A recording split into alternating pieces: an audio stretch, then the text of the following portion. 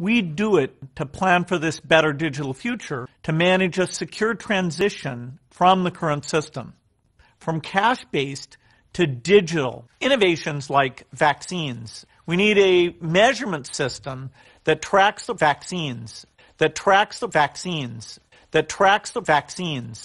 Welcome back. A $140 million government contract is under question right now. The Defense Department says it's to acquire syringes for COVID vaccines, but claims online are questioning why the syringes have trackers in them. Well,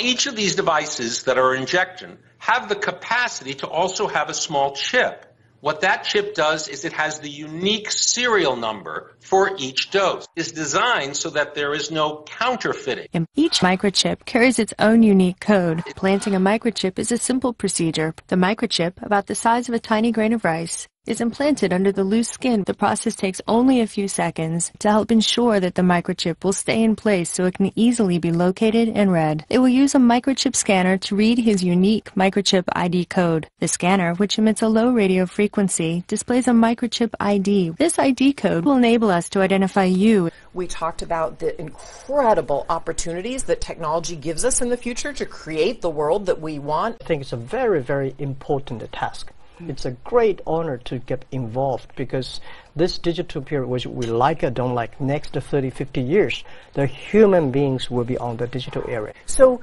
digital gives people power, and those were some of the things that we were excited about, is that inclusion of digital. That made us excited as a panel. There are two articles that we're focusing on. This one in naturalnews.com and this one in breakingisraelnews.com. Both talk about a government contract to buy syringes with RFID tracking for COVID vaccinations. Now, these articles led to social media posts claiming the COVID vaccine will contain a chip to track you. Only we know instantaneously where and when that dose has been used. The microchip is safe in humans. It's sort of a human barcode.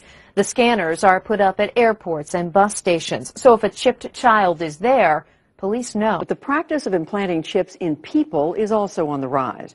Those who embrace the idea say they see it as a way to take back control. As this technology improves, the debate will intensify as to whether implants generate or diminish freedom. The technology is moving to humans.